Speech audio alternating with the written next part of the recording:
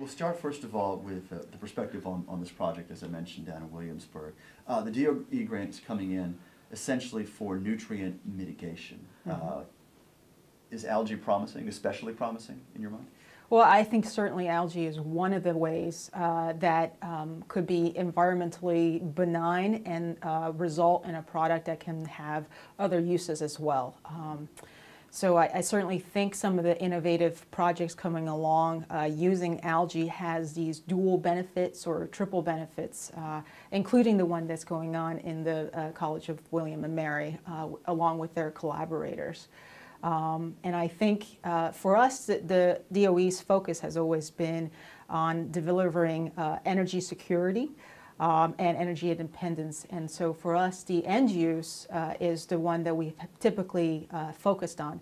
But certainly I think you're starting to see in this space a lot of entrepreneurs and technology providers who are thinking beyond just looking at a stable supply of domestically grown fuel.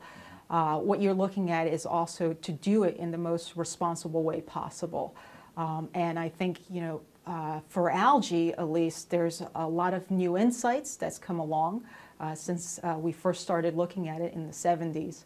And I think it's been a real renaissance, certainly. So, is it a must in your mind, Joyce, that a project like this, or any of the so-called public projects, have this combination of private financing, in this case from Statoil, and public financing as well, that you need a dichotomy of support in order to get a broader range of goals and successes? Absolutely, absolutely. We see that the fuel products certainly, and the scale at which it needs to occur, we need to have the engagements from all parties, from the environmental groups, from the government, federal agencies, as well as the private corporations. And so you really need that triumvirate to work together with our universities to deliver the best solutions possible.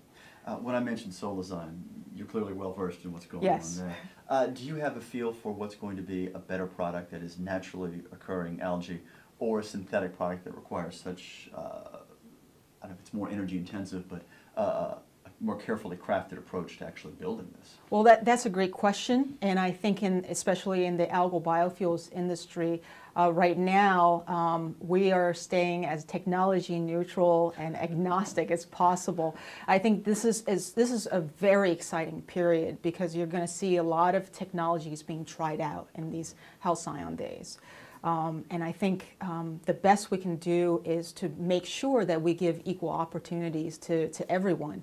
And I certainly think that there are strategic benefits for doing different things different ways. And certainly some of the more innovative projects you've seen come along, I think this is just the beginning, really, of exploring different ways of how technologies can come together and create better solutions in the end. And especially with the team at William and Mary, you've seen a perfect storm of things. They have physicists on their teams, they have biologists on their teams, they have technology providers and engineers, and also blending in the awareness of the ecology. And so I think you're going to see a lot of that in the coming days for biofuels, for algae, and as well as other clean tech sectors. Is the biggest drawback here energy intensity, what it takes to convert this into fuel? Yes, energy intensity is definitely one of the issues for algal biofuels. Other things include robust production systems, and I think you're going to see a lot of different ways to achieve that productivity that we're going to need. And really getting the cost and the projections of technology improvements that can contribute to lowering that cost. Those are all of the things that are critical to come together before an industry will take off. And our role in the government agency is to pair up the best science and the best engineering to deliver these solutions. One of the aspects that seems to be most curious here is if you go with a saltwater solution, saltwater base, and you take this into the sea, it's one of the harshest environments it would seem for any kind of man-made product. That's interesting because the Earth, as you know, is 70% seawater or water. in general.